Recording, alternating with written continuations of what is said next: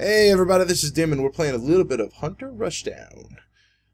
This is actually not a very good starting hand for this deck, at all. I'll keep this, but we got a mulligan the other two. This is not very good.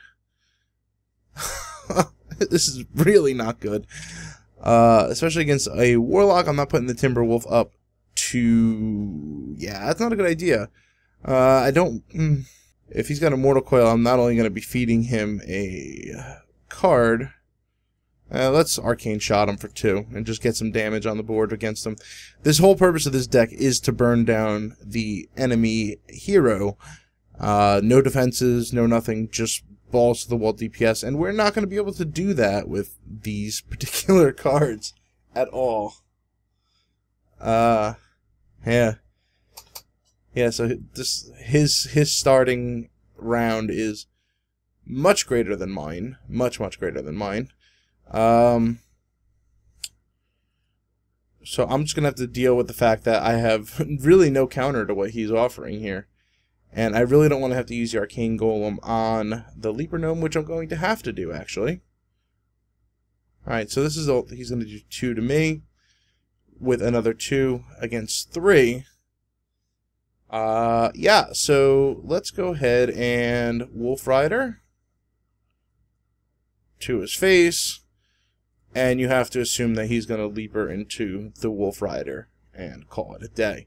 Otherwise, I'm just going to keep doing this, and...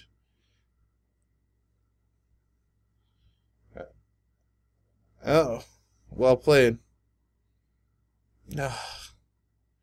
Goodness gracious, am I having bad luck with this.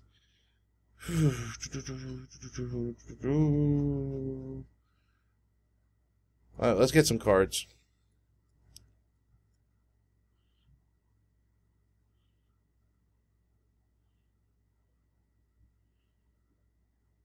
Alright, so we got a little bit of a recoup here.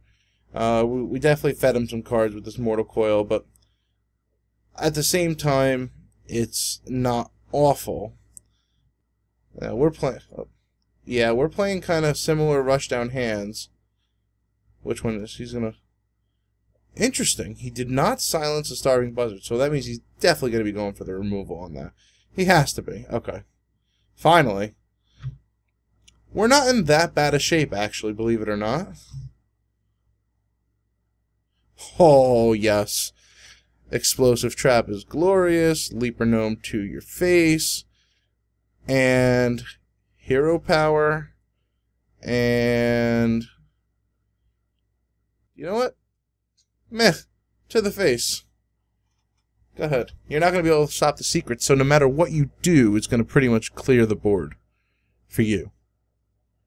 You have too many minions out there, and Explosive Trap is going to do its job, which will be nice. So the only thing that'll be left is really the Hourbark minion, and actually, no, not terrific there, but it's okay. It's better than what we had before, and we're still getting damage on them. So I probably jumped the gun a little bit too soon with the Explosive Trap. Wow, okay.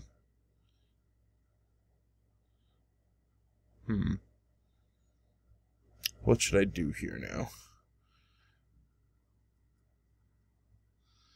I almost feel like I have to do that for... You know what? I am going to... Yeah. This is still gonna hurt, but we have to survive 3 turns. If we can survive 3 turns. Alright, he's giving me the same benefit that I have. Let's see, what is he dealing with? 4, 6, 8, 9. Yeah. Whew. But we won. No, we won. What am I saying? We won. Whew. This is a close match, but close but no cigars. This is was definitely a viable mirror match, and yeah, that's lethal, guys. Hunter Rushdown deck. I'm not a huge fan of it, But let's go ahead and see how it pans out in the next game. Huh? Alright. This deck is all about getting your opponent down fast. We got a decent starting hand here, so what I'm going to go ahead and do, of course, is open up with the Leaper Gnome. This deck is designed to push out damage as much as possible, no defense, straight out to the face. If you fall behind and don't do like 2 to 3 damage per turn, you're kind of doing it wrong. And this is actually nice because we got the Leaper Gnome. Actually, we got a double Leaper Gnome. No. I'm going to the face and Leaper Gnome. We got 4 damage, definite 4 damage out of the 1 mana Leaper Gnome, which is a great value for the card.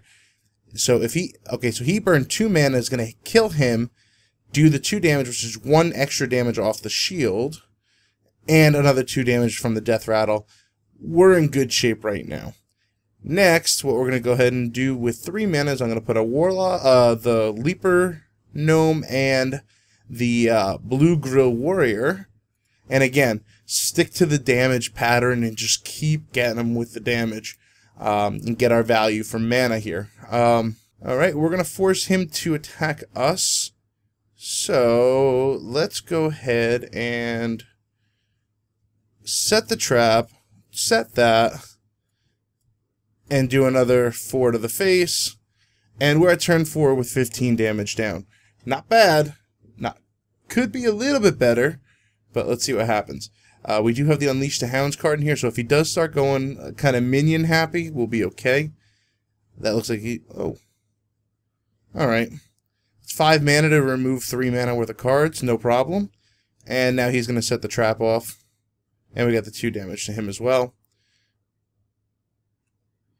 Not really useful against him, but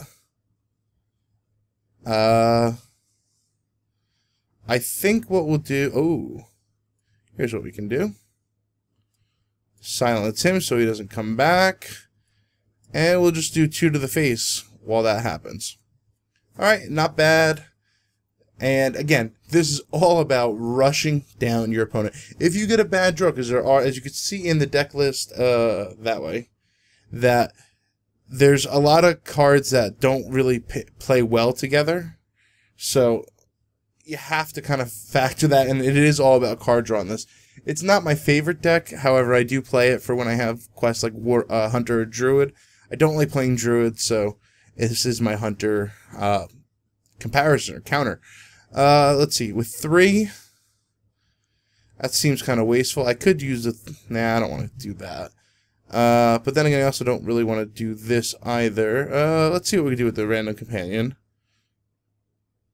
The friendly minions have 1 attack. Not great. Okay, and I'll just keep taking that damage, because pretty much in 4 turns he's dead. Now, a lot can happen in 4 turns, but let's see what happens. Because I believe the next turn what we'll do, depending on how many minions he puts out, because we do still have this Unleash the Hounds waiting, or if he throws down something big, I do have the Deadly Shot, but I think the Abomination will... Alright. I'm kind of surprised that he took that and went that way with it, but okay.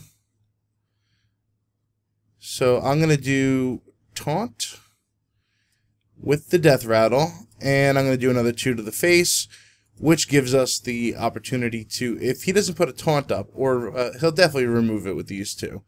But this could, depending on what he keeps up here, be lethal next match. Hopefully. We'll see. Usually by this turn, usually by like turn 7 or 8 is when you're going to get lethal with this deck. If you're going to have to go the distance with it, you're kind of in trouble. Like I said, you don't have much to defend yourself with. And if they have some late game cards, it's going to be pretty clutch and it's going to hurt.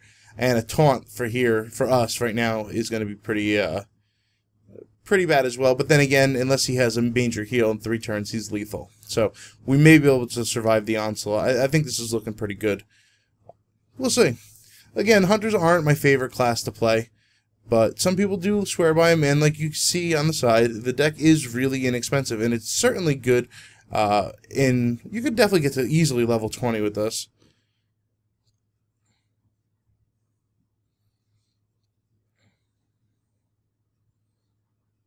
Alright, so now we're down to 2.